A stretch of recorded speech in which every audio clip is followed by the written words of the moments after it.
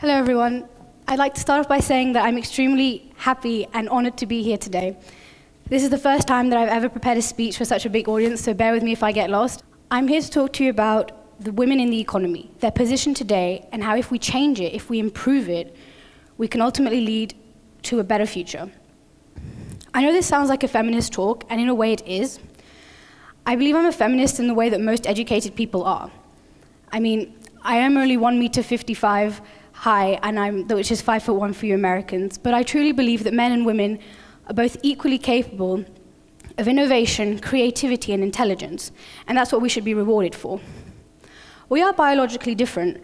I mean, we have different hormones, we have different physical attributes, we have different strengths, and men can't have babies, well, at least so far.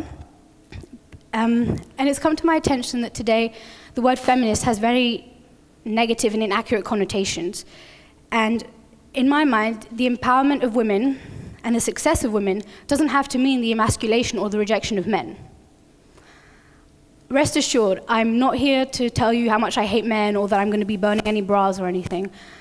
Please don't be deluded by the fact that I have women in my title. I'm here to tell you that through economics, how we as a generation can further increase the world's economic growth. First of all, I'm going to be talking about macroeconomics, which refers to the economy on the global scale. The world's population is made up of 49.6% of women. However, only 40.8% of the workforce is made up of women.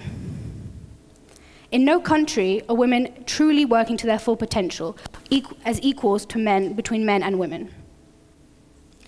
I'm going to be talking about the International Monetary Fund quite a lot, and it's headed by this woman, Christine Lagarde, who is, in a way, my heroine. She is one of the world's leading economists and really knows what she's talking about when it comes to the economy. She's published a very detailed study on women work in the economy, and she also happens to possess this typical French sass, which makes her one of my favorite people of our time.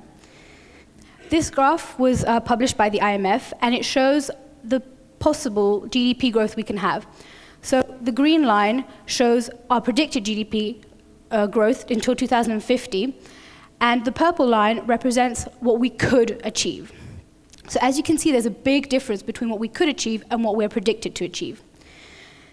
We're not being efficient. We're not allocated our resources in the most efficient way. And I believe that this is because we are underutilizing our most abundant resource, which is women.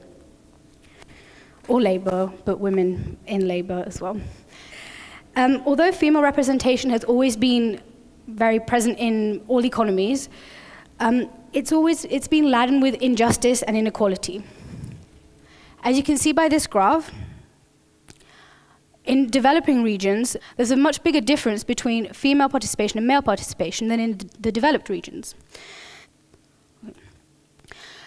Women produce 50% of the world's food, yet only own 1 to 2% of the world's property. Women work 60% of the total work hours in the world, however they only receive 10% of the income. We're living in a 90 to 10 world. Can you imagine what the fruits of our labor would look like if we were living in a 50-50 world? If female farmers had the same access to resources as men farmers did, what I mean by that is tools, seeds, fertilizers, access to land, we could reduce the world's hunger by 150 million people. That's the same as feeding all of Nigeria or all of Russia. Furthermore, outside of the agricultural sector, in both developed and developing nations, women on average still earn less than 78% of the wages given to men for the exact same work.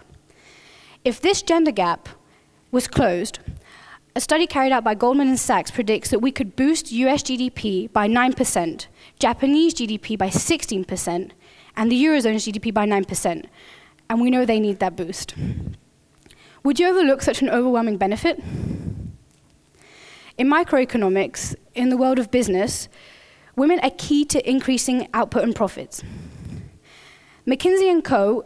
made this study which showed that in companies in which there were balanced executive committees where females and males participated equally, those companies had an average profit of 56% higher than the companies which the executives were only men. The Harvard Business Review showed that women with half the money invested are more likely to produce up to 20% more revenue for their company. And it's also shown that women entrepreneurs are more likely to introduce innovation, such as new services and products, than their male counterparts.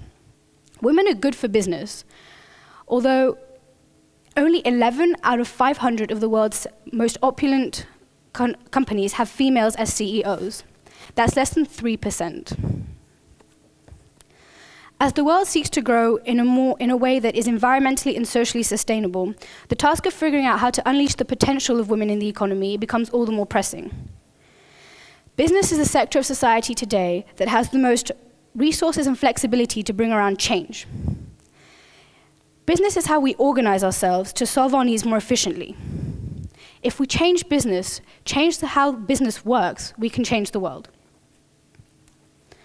As a society, we need to accelerate our efforts to provide women entrepreneurs with the knowledge, the financial capital, the resources, and the networks they need for them to grow their impact, for them to get out there, for them to show us what they can do, to advertise their products, and to make their impact really felt through our economic growth. Women aren't simply good for business, they're good for all of us. Bill Gates went to Saudi Arabia recently, and so as you can imagine, if we were there right now, all of this would be men, and that tiny percent over there would be women.